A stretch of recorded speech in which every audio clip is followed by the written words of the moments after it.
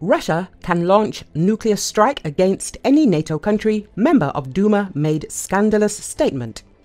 Russia can launch a nuclear strike against any NATO country, and not only, said Andrei Kartapolov, chairman of the Russian State Duma Defense Committee. Technically, based on our capabilities, we can strike any country, both NATO and non-NATO, and any other country at all. But it is on what ground we will make such decisions that we will see based on the specific situation, Kartapolov told the Parliamentary Newspaper. They think they can play with us indefinitely. No, they can't. Remember, as it was said in the wonderful Soviet film, the meeting place cannot be changed. Don't be afraid, we won't stab you painfully. 1 second and you're already in heaven. And it will be the same here. Kartapolov concluded. Threats against the West from Moscow have been heard since the first day of the full-scale invasion of Ukraine. In particular, the official representative of the Russian Foreign Ministry, Maria Zakharova, previously warned that arms supplies to Kiev are bringing NATO closer to the dangerous point of a direct military clash with Russia. Recently, President Vladimir Putin said at a meeting with the heads of world news agencies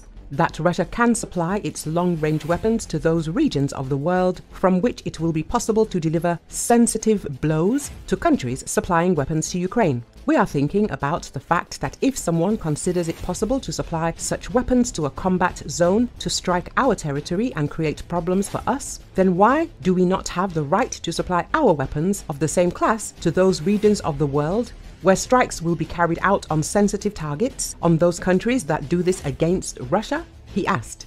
At the same time, Putin emphasized that the answer may be asymmetrical. We will think about it, the head of state added. Currently, 14 states have allowed Ukraine to use weapons supplied by them against military targets on Russian territory. These are the USA, Germany, Canada, Denmark, France, Great Britain, the Netherlands, Poland, Sweden, Finland, Czech Republic, Lithuania, Latvia, and Estonia.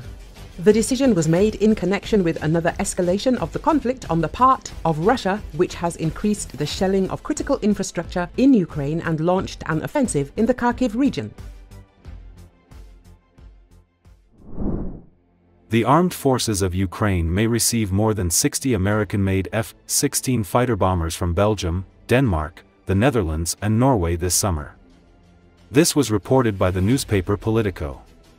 According to the sources of the publication, Kiev demands that Washington and European countries accelerate the training program for Ukrainian pilots for the combat use of F-16 fighters.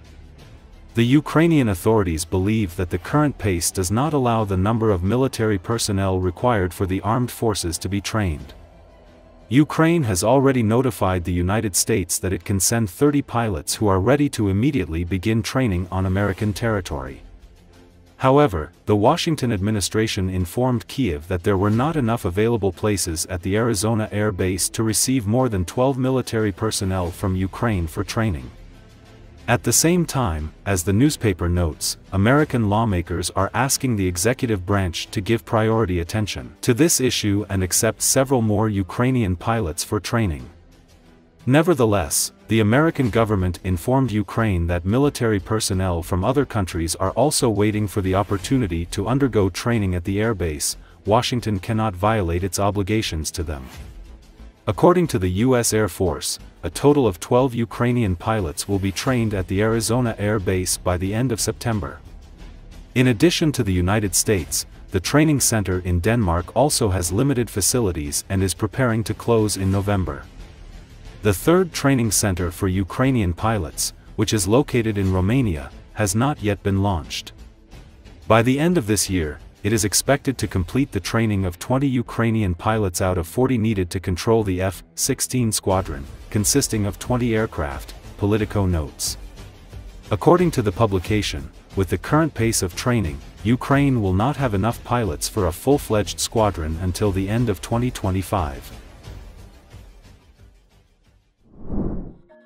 Russian President Vladimir Putin has said that the United States will replace Ukrainian leader Vladimir Zelenski after spring 2025. Putin made the remarks while addressing a meeting with the heads of international news agencies. The law has to be passed and certain steps have to be taken.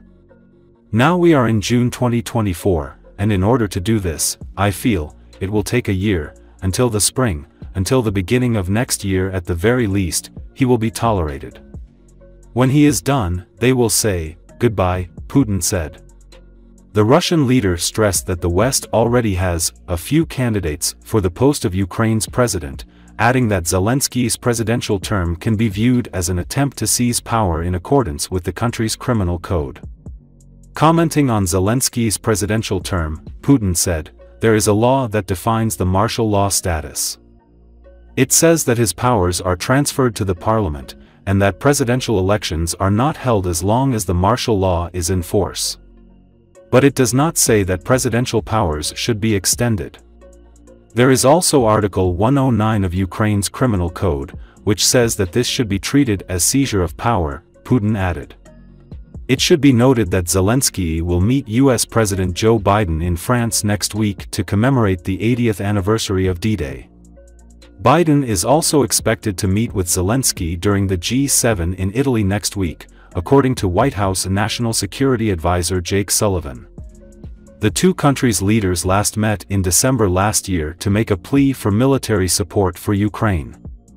Biden in April signed a bill providing over $60 billion in aid for military aid to Ukraine after several months of delay.